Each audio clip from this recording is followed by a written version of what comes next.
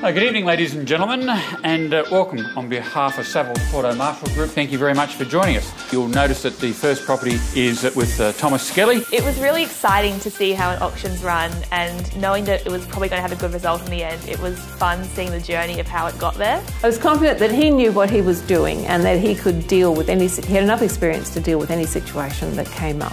Ladies and gentlemen, the property is for sale right now, so I'm going to look for an opening bidder offer to start me away. 1.5 starts me away at 1.5, ladies and gentlemen. At 1.5 it is. Love to go on 25 if I may. 1.55, ladies and gentlemen, sir. 1.6, sir. At 1.6 it is now. We've been looking for maybe 6 months just around the area, and I guess we have quite specific criteria about what we were looking for. He was just a really nice, friendly guy. He's very kind of honest and upfront, and yeah, it was nice, very engaging. 1.7 it is now. 1.7's the bid with 10. 1.710 I have bid standing. 1.73 it is.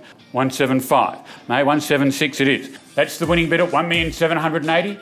He makes you feel very at ease about what's happening. He knows he's such a professional. He was enjoying himself, so it was a good sign. At 1.785. 1.810, sir, I'm with you. At 1.820 it is now. At 1.830. 1.835. So he gave us quick feedback and kept us up to date with the numbers and interest and returns, and so we knew exactly where we were all the way through the process. 184, 1841. I've seen it 1,000 before. 1841 we have.